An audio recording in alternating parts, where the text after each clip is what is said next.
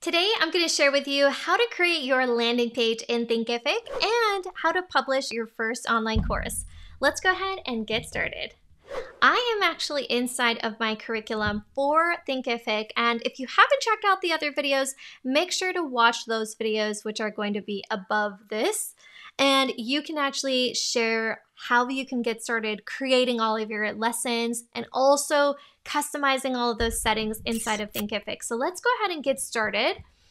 What I'm going to do is I am going to get the process started for building out my landing page. Now, this is a common question that I get about creating a course, and that's how to create a sales page. And one thing I will have to tell you is I do like Thinkific for a lot of different features, but honestly, if you're trying to create a full customized landing page, I personally recommend using your own external website that you host all of your other content. And that's just because there's a lot more customization options. But we're gonna go ahead and show you how you can customize your landing page if you are just actually getting started with Thinkific and you don't have a website and you're not quite sure exactly how to use the features inside of Thinkific first. So inside of your page, what we're going to do is we're going to stick on this pages area. We don't want to be here because this is the entire theme setting because we already set that up in one of our previous videos. What we're going to do is we already have this header selected, and this header you can actually see has some already custom pre-built information in this banner. Of course, that's what I'm talking about. And so in this banner area, you can see that there is the automatically add course name and description. So again, remember how we actually used in our previous area, how you can actually customize your settings for your course name and also your description. So do make sure that if you haven't customized your course name and also your description, that you do that before you click publish. Let's go ahead and customize this hero image. And again, to get there, just to show you where I am, we're under sections, headings, and then we're under the hero image. And again, what's really cool about this is that Thinkific gives us the pixel dimensions. No need to search for it. It's already there. And they're so great at it. There's so many customization options that they give you. So you can upload your banner here with an image. You can add your custom one. I recommend not really using these, but just using files that you already have. So I actually have a couple of stock photos that I actually like to use. So I'm going to use one that's a little bit longer. I'm going to go ahead and upload that file right here. I can create a circle if I want. I can add a crop. I don't really need to do that just because it's already there. So looks like I actually clicked out of it. So I'm going to go ahead and open that once more, and then I'm going to select upload. So as that's uploading, I just wanted to share with you that you want to make sure that you have license to use these images. I do have a subscription to this photo here, so I don't have to worry about whether or not this image is going to be accredited to someone else. Now, I will say that there is an overlay opacity, and that's automatically selected. So you can go ahead and decrease opacity. You can increase opacity depending on what you want. You can also customize the overlay color, which is kind of nice, by adding in the hex code here or customizing it with your own hex code in this section right here. Now, once you're all set with that, you can even change where the image focal point will be. I think it's fine that the image focal point is in the center, but again, you can play around with those settings. The alignment for the height, I normally keep this at large, but you can also customize it to extra large. So you can see here that that header image is quite a bit bigger, and that's really helpful, especially if your image specs are not quite lining up the way you want it to just play with that height, the size, and alignment. And here you can also even add a button. So this is really kind of handy if you wanted to add that button. And here again is where you're going to see the different call to actions. That's going to be a checkout page.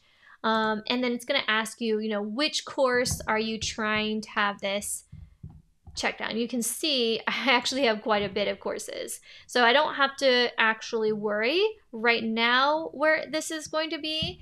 And I can actually delete this block entirely. I don't want to right now, but you can. You can also play around with the different kinds of secondary and primary buttons as well, which is going to be something that you would need to customize the colors and look and feel under the theme settings. So if we go here and we go back to the colors, you can see again the primary and secondary color buttons are already customized in this section. Actually, I'm going to change the text here. I'm just going to say buy now. And then I would say this would be a checkout page, and then I would choose the product. Let's just pretend it's this product here, right? So we now have this buy now button. It's going to go to the checkout page. Okay, so now we have this header image, we have the course name, the description, and here we actually have the course curriculum. Now the course curriculum, since I've actually hovered and clicked on that icon, again, how we got there is we have these sections, the banner and the curriculum. And under the curriculum, you'll see that it's a smart section. This means that it's pulling information directly from your course. And again, this landing page won't be live until you actually publish your course. So you want to make sure that it looks like the way that you want. You can also have this curriculum collapsed or not collapsed. All right, so now I actually have my sections here. And what I'm going to do is I can actually add in a banner, call to action, checklist, or categories. So what I'm going to do here is I am going to actually add text and media. And I'm going to do that here in this area. And here you can see this plus icon. It's going to do that with any type of content that you want to add. And you'll notice that here, you can't really drag anything, but where you want to drag it is right here. So you want to drag any media and how you select it in this area under the pages section on this dashboard. So I'm going to enter into the text and media. And for the headings, I'm going to add in buy my amazing course. And then I'm going to go into the layout section. And in the layout section, this is going to be where I'm going to share. Have you ever wondered why you're not seeing the results with your social media? Let's see here. You're struggling to see the growth and sales that you thought the gurus would tell you. All right, and then we're gonna do pain point 2, you, and pain point 3. Okay, so now that we have that here, let's take a look at this section right here. Now you can see here I just added these little dots, but if I really wanted to, I don't have to use it that way. I can actually go in, click on save this section, and then I can make sure that that is going to be created in a different type of section. So what I can do is actually create a checklist. Okay. And we can actually customize these different checklists here by the different kinds of options above here. So here we go, checklist item. And here we see this is right there. We wanted to go down here. We're going to go under the caret. And then we're going to enter in, you've always wanted to grow your online income as a solopreneur, but need step-by-step help. Okay, so we're gonna click on save. You can see that option's listed there. Okay, and under here, we're gonna say, this course is for you if, and I am going to actually remove this subheading because I don't think it's necessary. Click on save. All right, great. So we've got this here, and you know what? This actually gives you some more options. It removes sections, paddings, heading alignment, and layout. And so we want to actually remove the padding, meaning we don't want as much space here at the top. We can go ahead and decrease that. Same thing for the bottom section padding. We've got this fun little area right down here. Okay, so again, if I wanted to actually make this stay on top, I kind of do because I don't like it there. Can change this. I'm going to add this as one column. And here we go. So again, this is where you want to think about your copywriting. So you want it to be, maybe just a tad bit shorter because this is coming up on the secondary line. And so we could actually change that if we wanted to, just customizing that option. So we have this banner, we have the main features, we have this course for you if, and then we're going to go down into more of the introducing section. So we're fine with this the way it is. Of course, we can always customizing it a bit more. Then what we would want to do is create a new section, and then we'd want to actually add in introducing. So this is where I would probably want to create a image with text. So I'm going to add that image and text here. Hey, so today I wanted to share you an example of what your Thinkific landing page could look like when it's all put together. So I'm showing you WC Podcasters Insiders, and I absolutely love Danielle's approach to creating cohort-based membership for WOC podcasters or women of color podcasters. So you can see that on Thinkific, she's done a lot of customization on this landing page. Got a beautiful hero cover image right here. We've got some really great headlines and text. And we've got some additional descriptions, and we talk about all of how we can create this beautiful text and headlines in previous sections in this video, but I wanted to show you that you have a lot of different customization options here. Headlines, descriptions, images, we've got some icons, just like we had the checklist earlier. It looks like she's used different sorts of icons and customized it to her brand. And the cool thing about this is, just like we've shown you, is that everything is something you can build based off of, without having to hire a graphic designer or use really fancy software. So Thinkific has a really great option to create beautiful landing pages just like this. I'm going to leave a link for you to check out the WOC podcasters. If you identify with WOC or are a person of color, this is a great membership for you to be a part of, and I'd love for you to check it out because there's some really great options for you to dive deep into your podcasting. If you're thinking that you want to take your sales page to the next level, I really recommend staying tuned for this next section because we're going to talk about how to create a high converting landing page and really build off of everything that we've talked about so far.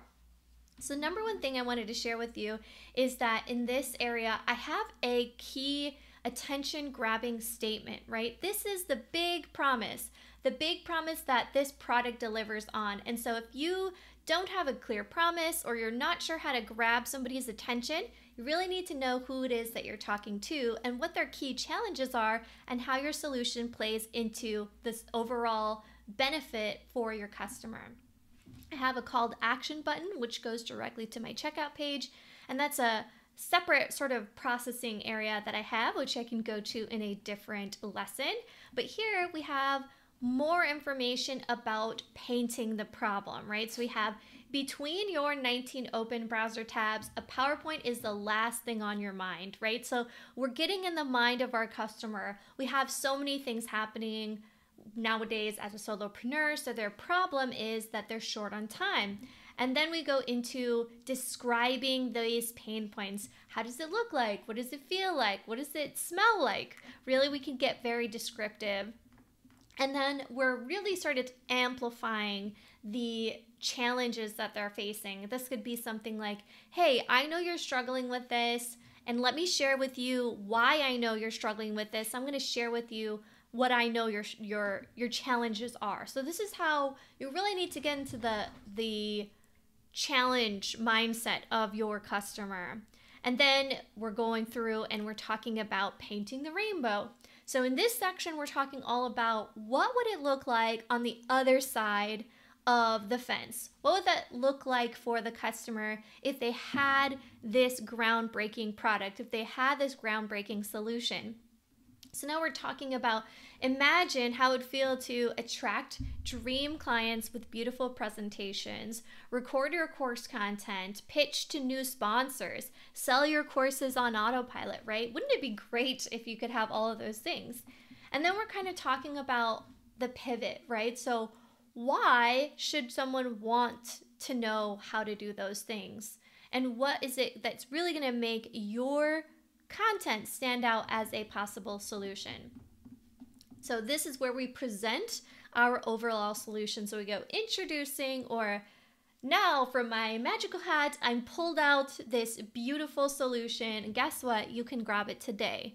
right? So it's not really infomercial-y, even though it sounds like it could be that way. What we're doing is we're presenting the problem, providing a solution. And again, this is not something that you're trying to tell people to do that they didn't want to do already. You're sharing with people something they're already interested in, and you're just presenting them with a solution. All right, so now we're going to get into the features and benefits. And this can be really designed however you want. This can include a description of the key benefits of what's inside. And this is where you really need to know what will be included in your course or program or lessons or templates, whatever it is. So you're also going to share with them if you have any extra bonus items, bonus 1, 2, and 3.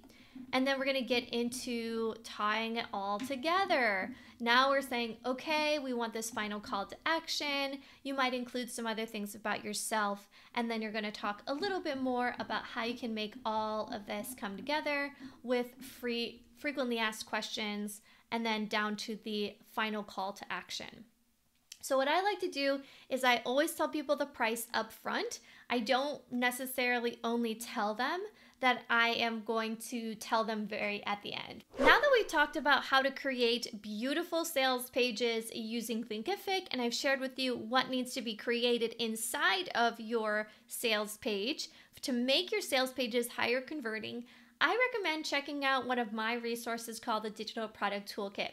If you want to learn more about how to create that great sales page and really understand how all the different pieces fit together, check out this product because it's a great program. I cover everything you need to know about how to get started with email marketing, how to promote a product, even if it's beta or live, without having to worry about creating the perfect course. And I also talk about some other features, including how to get your tech set up, how to create high converting cart checkout software, and how to make all the different technology pieces fit together. So that's it for today of how to publish your own course, how to create a landing page that converts. And I'm going to share with you some more tips and tricks inside of the description down below. And if you haven't watched the other episodes on my YouTube channel, make sure that you go ahead and subscribe. And if you're not following me on Instagram, I really recommend joining me there for some great tips and tricks as well. So that is it for today. Make sure that you subscribe, and I can't wait to share with you how to get started by creating your online course on Thinkific. Go ahead and redeem a great free trial of Thinkific on the description. And if you have any questions about Thinkific and how to use Thinkific, don't hesitate to reply and comment. Thanks so much for watching, and have a good rest of your day.